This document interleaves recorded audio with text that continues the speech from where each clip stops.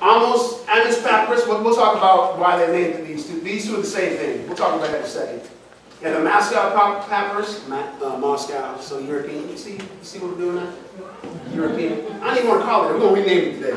At the base head of Pharaoh, Namar, this is the first pharaoh, the one who united the upper kingdom and lower kingdom together. You got the Egyptian Kemetic leather roll with 26 decompositions of unit fractions right here. The Berlin, another one we got to rename, the Berlin papyrus with 2 problems on it. The Reisner, I don't even know who that is. We'll get him out of there. And the Gahum papyrus. I believe that was a city, one of the first cities that were planned as far as engineering is concerned. So we can get this on here. But all these right here are your early evidence documentation relative to mathematics, right here. Right here. Got with me so far? Okay, we're going to deal with that first one in a second. So the Almost papyrus, most popularly known as the Rhine mathematical papyrus. The Rhine. Now, it's only named the Rhine because this guy was a Scottish lawyer, and he bought it back in, what's that, 1858, and took it back to the museum in Europe. I can't remember which one it is. But that's the only reason why they call it the Rhine mathematical papyrus, because this white guy bought it. So let's scratch that and call it the Almost papyrus, because he's the scribe who copied it back in the Middle Kingdom era.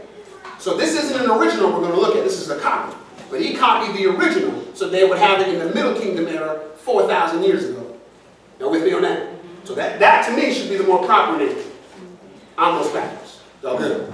Okay, now, once I just said this. So now, look at the opening declaration on the Almost papyrus right here.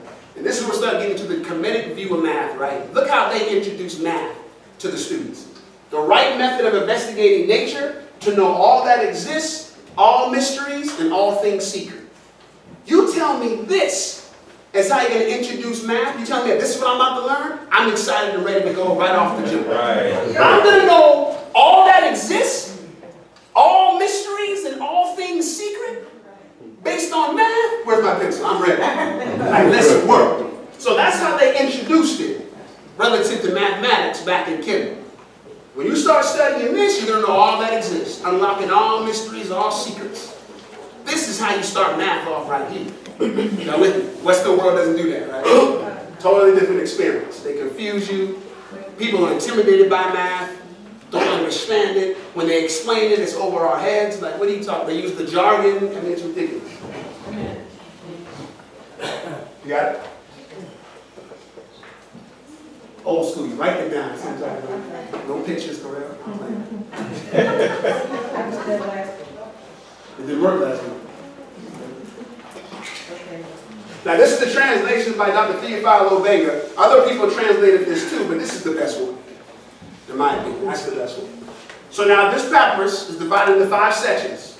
Arithmetic, stereometry, which is talking about 3-dimensional measurement, geometry, calculations related to the pyramids, and then miscellaneous mathematical problems. This 5 sections composes the Almost papyrus right here. So we're about to know all that exists, all mysteries, and all secrets. That's a math class I want to take. All right? So this is a picture of it. One part of it. I mean, it was a copy of the original. I can't remember what museum, what European theft museum has it costed. I don't remember. There's some, maybe it's in France or something like that. I can't wait till we get to phase 2 and talk about how the difference between France and Britain when they colonized Africa and how that's going to relate to how we are now. Well, I can't wait for that. But anyway, back to this. So it's somewhere in Europe being held hostage at gunpoint. Right? That's a part of it. Now, we talked about the 5 sections. These are how the problems are broken down on the Almost papyrus. It has 87 problems. Right? This is the foundation of all math. Yes, Mr. Jeffrey? It's in the British Museum. British Museum. There you go. See? The British. Great Britain, huh? We'll come back. Thank you, Jasper. Appreciate that. No problem. John on the spot. So 1 through 6, you had division. Yeah, your basic arithmetic, the first 3. Division, multiplication, subtraction, the first 3. The system we call algebra today, which of course wasn't called algebra back then, but the mathematical system we call algebra was problems 24 through 34. I believe 28 and 29 were a think of a number type equations within that 24 and 34. 35 and 38, you can see that first level equations. You had calculating volume of shapes. You had the eye of Horus, which we'll look at in a minute. That's how they dealt with the system of fractions. They calculated the area of shapes, circle, rectangle, triangle. They had trigonometry, studying triangles right here. When I took this in high school, it was completely confusing. I didn't even know it's about triangles. I had like an 85 in the class. How did that happen? That's Western culture for you. You can get a grade and you know nothing. We'll come back to that. Watch out. Differential fractions. Now all of this this is 4,000 or 5,000 years ago now. Right? Inverse proportions. Inverse proportions. Who knows what that is? Be honest. Right. Inverse proportions. Mr. Ron, I knew you know. Miscellaneous problems for 79 through 87. But this is just a glimpse. This is a glimpse at what your ancestors understood and taught very well back in Kemet in relation to mathematics. Y'all with me? You know what I'm going to say. So now, this is the Moscow papyrus. We won't really get into this too much. This has about 20-something problems on it. This is a piece of it right here. This, of course, is in Moscow. We can rename it the Middle Kingdom papyrus. I'm down for that, since it was written in the Middle Kingdom. Why are we calling it Moscow? You had nothing to do with this. And this math we're going to go over hasn't been improved upon in 4,000 years. That's what happens when someone who doesn't understand this math takes over. Right? Like Western culture. It hasn't been improved on in 4,000 years. Let's keep going. This is how they would represent different numbers. There we go. In Kemet. So you see 1 and 1. You see 10 represented here. These are the symbols they used to represent numbers. And of course we know Kemet and Tarseti were the first ones to take sound and represent it by symbol to give us alphabets and a reading system, etc., etc. Right? So what you're doing now, writing and reading and writing, literacy, etc., all that originated now.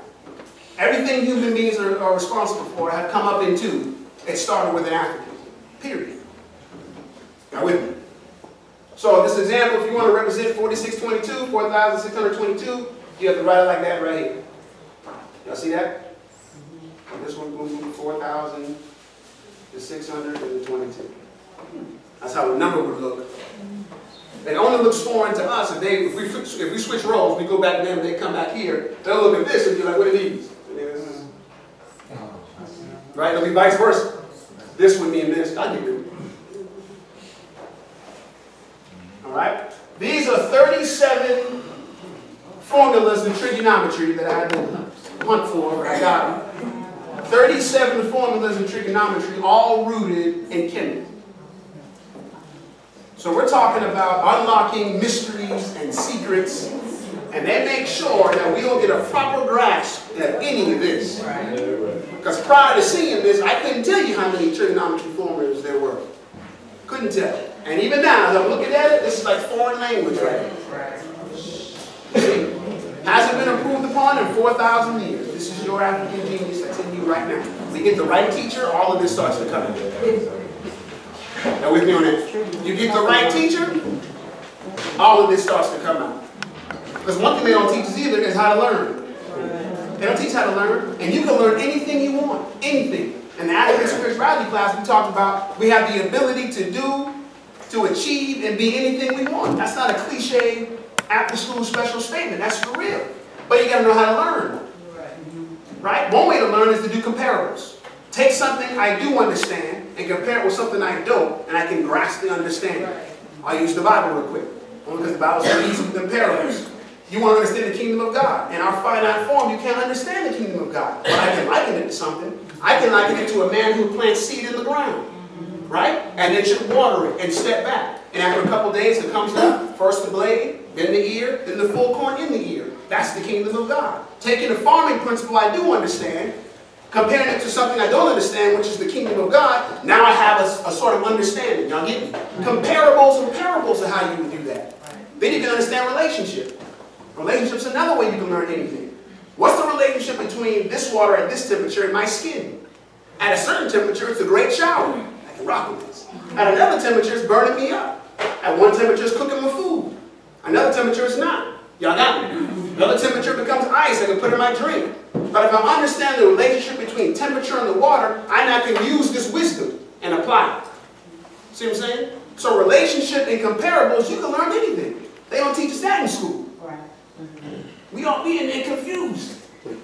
Say that again? The teacher don't have any training. If you don't get it the first way they explain it, that's probably it.